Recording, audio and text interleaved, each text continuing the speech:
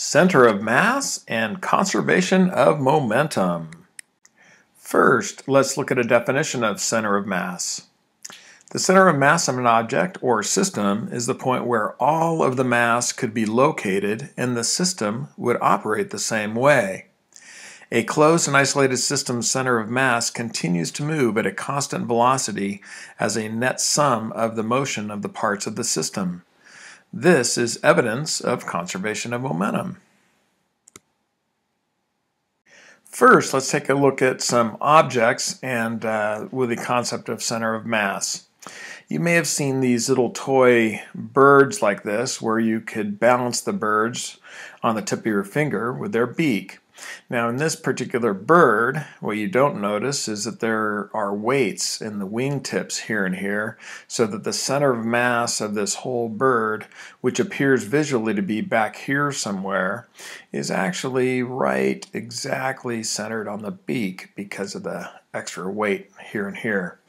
Notice also this gymnast, as the gymnast is flying, the center of mass of the gymnast, which is around their belly button or maybe a little bit above their belly button. If we track their belly button through their motion here while they're both flipping and twisting, what we will see is that their center of mass follows this parabolic trajectory and is very simplified motion if we just look at the gymnast's center of mass.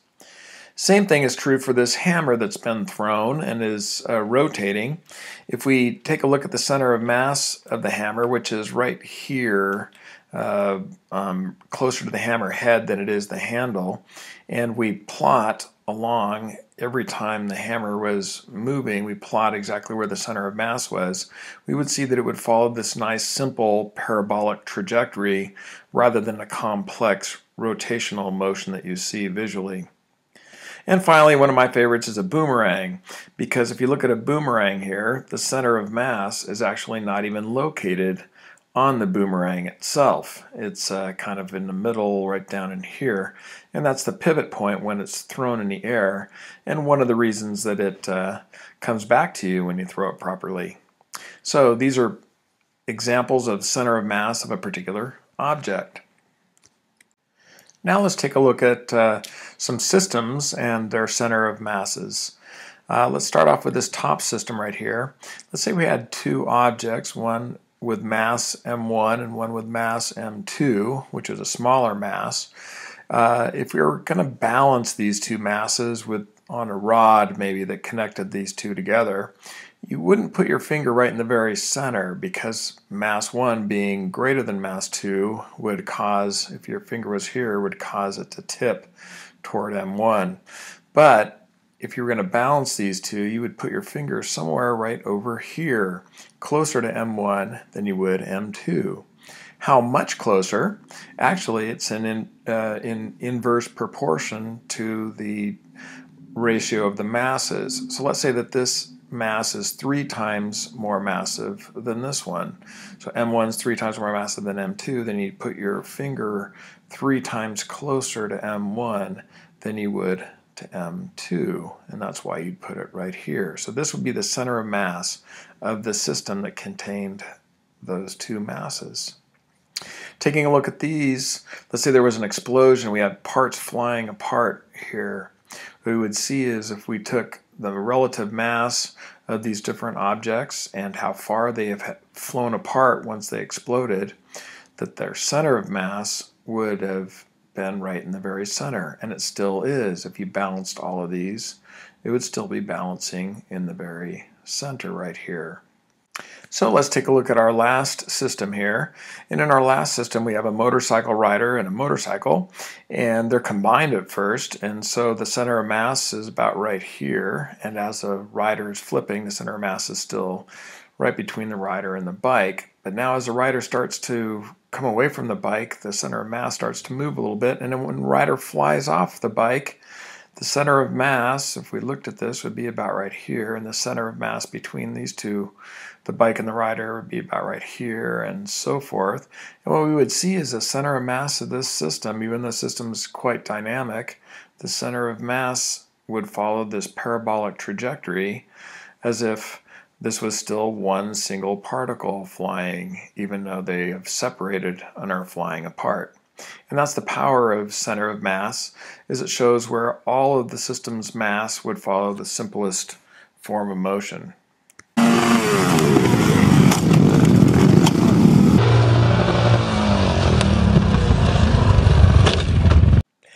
Let's take a look at a couple of examples of center of mass. There is a point for a moving two-puck system that moves in a straight line. This point is located where the two pucks will just balance. It is called the center of mass. It is the place where all the mass of the system can be thought of as located.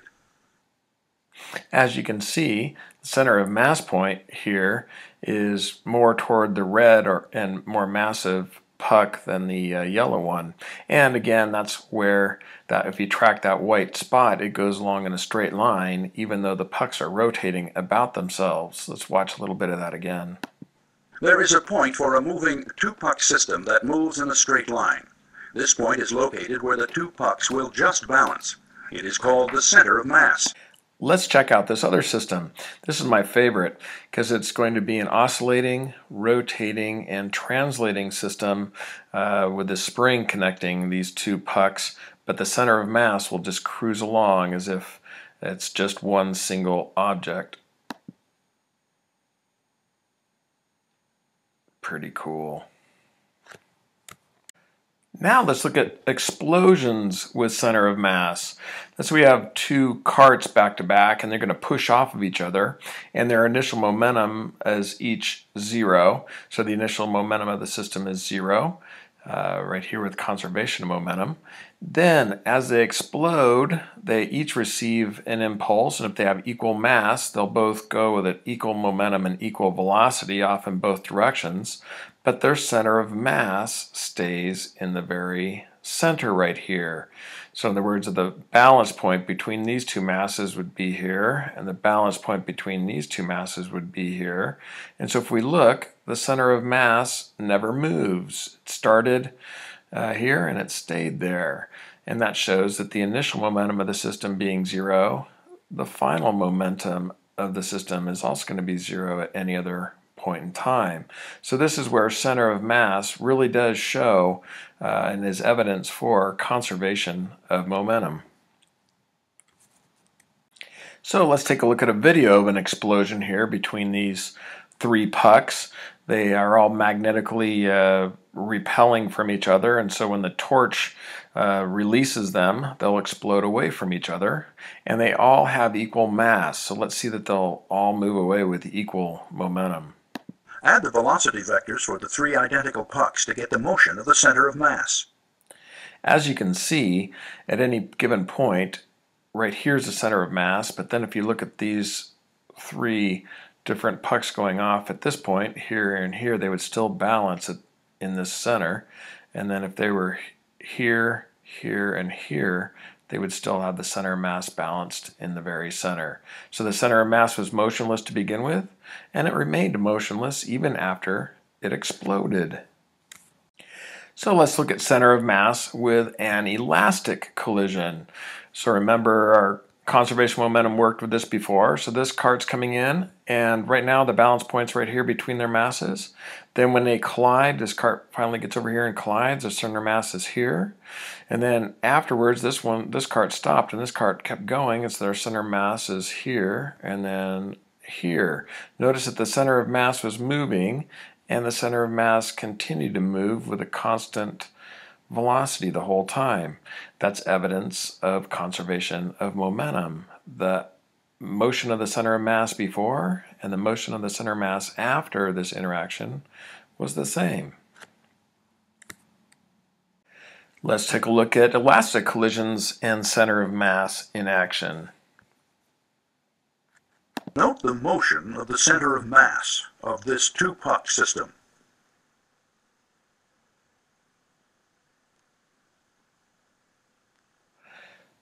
And so let's check that out. to begin with, there was one puck here and one puck here. They have equal masses, and therefore their center of mass, it's kind of hidden right now, but it was right there, that little dot right there. And then the next picture, this puck had moved to here. This puck was still there, so the center of mass is right here. And then right after they collided, this one and this one, the center of mass is there. And then the next picture is here after an equal interval of time, and there's the center of mass.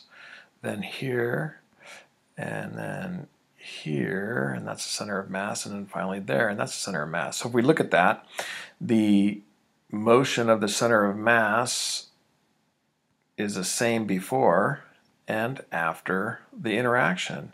Even though these objects are going in different directions here, the center of mass just kept cruising as if nothing happened. And that's evidence of conservation of momentum. And we have one more example for our completely inelastic collisions showing conservation of momentum. Remember, in those collisions, here's the center of mass between our two equal massed objects right there. Now in these collisions, after they've interacted with Newton's third law here and received an equal impulse, then they stick together and they keep cruising together. Well, you'll notice here that the conservation of momentum is evidenced by this center of mass continuing to move with a constant velocity. And so let's look at inelastic collisions and center of mass. Even in an inelastic collision, the center of mass moves in a straight line. How can you explain the rotation of the pucks around each other? That's kind of cool. The pucks beforehand were cruising, they hit and stuck and actually rotated, and yet the center of mass kept cruising as if nothing ever happened, showing conservation of momentum. And Scratch's parting thought. And good luck on your quest for continuous improvement.